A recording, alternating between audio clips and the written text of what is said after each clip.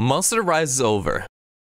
Well, for me at least. Before we get into assumptions, this isn't me bashing on Monster Rise. All other games have their positives and negatives. This will also be from a perspective from someone who first played Monster World and went backwards from there. I have also played Monster Generations Ultimate, 4 Ultimate, and now I'm diving into 3 Ultimate, which I'm really enjoying. So I have played the previous Monster games to understand the mechanics of how things used to work in the other titles. Monster Hunter is something that I've been extremely passionate about, and Monster Hunter Rise has been something I've been really wanting to talk about, especially after the changes from Monster Hunter World. For those that don't know, Monster Hunter Rise is one of the most recent games in the Monster Hunter series, taking a lot of mechanics from the World and older games like Monster Hunter Generations Ultimate.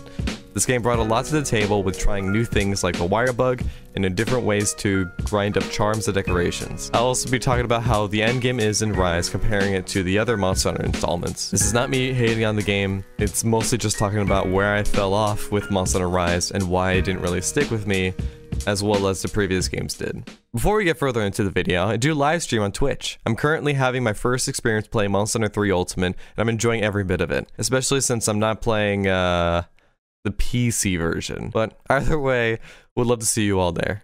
In terms of story, this game was pretty short. The village quests were incredibly easy, and it only ended at the portion where you meet Magnamello. You don't even fight Ibushi until you get into the multiplayer portion of the game. In the previous games, there were also village quests and then hub quests, which you do in multiplayer. There was a lot more depth in terms of story and the characters that you travel with.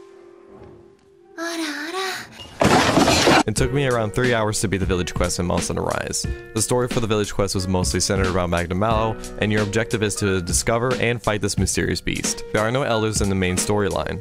The biggest threat was Magnamello, who is not even considered an elder, but is instead a fanged wyvern. While writing the script, I actually don't remember much of the story. I enjoyed it was just I didn't encounter many challenges as I got through it. It was easy to get through most of the quests. I'm not sure if it's because of my experience in World, knowing what to expect into a new game in low rank, or if it was just easier in general.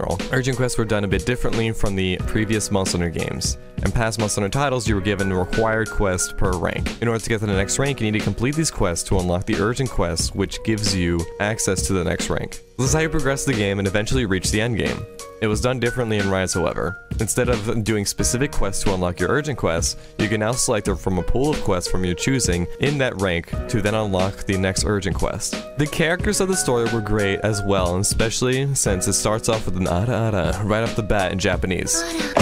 I really enjoyed the development of the twins, as well as Fugen. When you finished through the story, you were given a longsword as a gift for helping to save everyone. It wasn't the best longsword, but it was cool to be rewarded in some way to finish the story. Then we were teased with the fact that the twins were being used until we got more of the story later on in hub quests. I definitely felt a lot more of a connection with these characters than I did with World, but not as much as the previous games like in 3U and 4U. The characters were overall colorful and fun until you get to see their personality flourish for most of the game.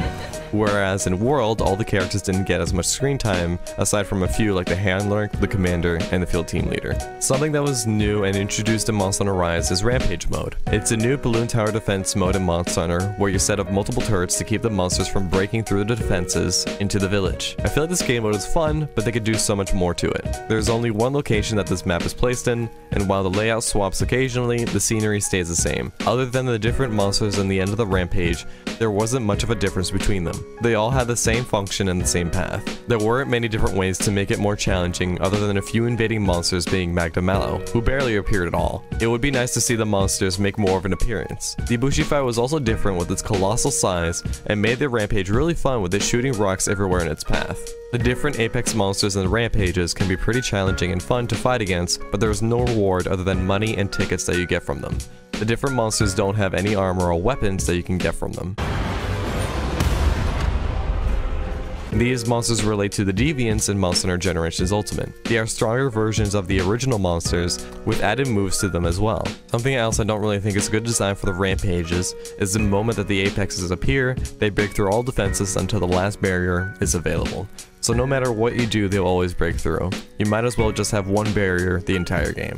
Something I would love to see from the rampages is a little more difficulty gap for the apex monsters, more invasive monsters that could ruin your hunt, more maps from the ones that we have gotten from the game, It would add more variety to the hunts with multiple different maps that we have in the game, either than the ones we already have, or even entirely new ones. If there were a few critical changes to the rampages, I would absolutely do them more and hunt the apexes themselves outside of the rampages. The wire bug is a new weapon and essential mechanic introduced to the game. The way the wire bug works in the game is that you use this to maneuver around in different locations in Rise. It allows you to move faster, recover from getting hit, as well as new movesets to the weapons you use. This isn't the first time Monster Hunter has done something different with the movement of your hunter in the games. We got underwater combat in Monster Hunter Tri, the hunter arts in Monster Hunter Generations, then the clutch claw in Monster Hunter World Iceborne.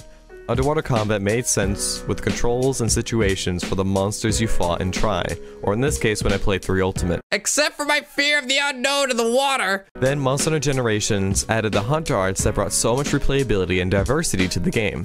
There were so many ways to hunt with one weapon with many different hunter arts. It made each hunt a new experience with their flashy and flexible styles. Clutch Claw expanded each weapon and how they performed from base game. The extension made it so then you're able to bring in more damage to the monster when fighting it. Although it did feel out of the way at times, it was an overall pretty fun experience. With now in Monster Hunter Rise with the wire bug, it was pretty fun honestly. It was a mechanic that definitely made movement and hunts seem faster paced and more chaotic, but I thought it was great. With the wire bug being a living companion, it is actively altered in the hunts as well. If you get Ice Blight in the game, the bug gets affected alongside the hunter, to where it takes a lot longer to recharge. It definitely felt more of an extension of the hunter than how the Clutch Claw did in Monster Hunter World Iceborne. You can also adjust the movements of the wire bug attacks for each weapon through the switch skill system. It acted like the hunter art system from Monster Hunter Generations Ultimate, yet instead of having to build up a gauge, you'd expend a bug to attack. With the wire bug, whenever you get hit by a monster, you can use it as a quick recovery to spring back into action if you have one available. You just need to be careful because if you get up too quickly, you might get punished by the monster's counterattack or combos.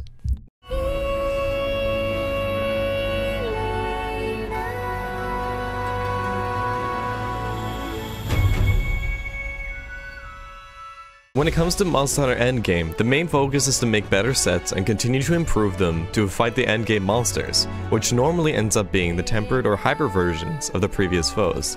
Decoration and talismans are key in this part of the game, as they allow complete customization of skills for your armor sets. The farming for Endgame did change a bit in Monster Hunter World, but at the end of the day, a grind was necessary to obtain decorations for your set to fight against the harder monsters of the game. The problem with Monster Hunter Rise, on the other hand, is the lack of harder monsters to fight. Not only that, but also a lack of farming for decorations or talismans as well. They did implement a farming system in a way in Monster Hunter Rise. But in order to get the charms, you would need to turn in monster materials, then go out for a certain amount of hunts to see what you would get through the randomized table of skills, which most of the time weren't the best. When getting materials in Rise, it was a lot easier to obtain and get what you need. Even for the gems from each monster was easily obtainable, so you don't need to grind much. You also didn't need to use many materials to unlock the armor, layered, or any other materials in the game. In Monster Hunter World in the previous games, especially Tri and 3 Ultimate, it was a lot more difficult to get the items you needed. Hell, it took me 14 hours to get the gem for Brachydios in 3U. It definitely took a lot more materials per item to get what you need. The percentage of drops were way lower than compared to Rise. A lot of items you need for armor and materials to upgrade weapons are obtainable in a few hunts, although from time to time it did take a little bit to get the orb from a few monsters since RNG wasn't in my favor. Most of the endgame was charm farming, but there was also grinding up to get to 99 as well. There was many achievements that you could get. There are many ways to get your own endgame from all the games. You could grind up every piece of armor in the game, play every weapon. Again, it's not really fair to compare the endgame for Rise because of it not having G rank, or now known as Master rank. Once we get the Master rank portion of the game, then we could definitely talk more about the endgame and what they have to offer.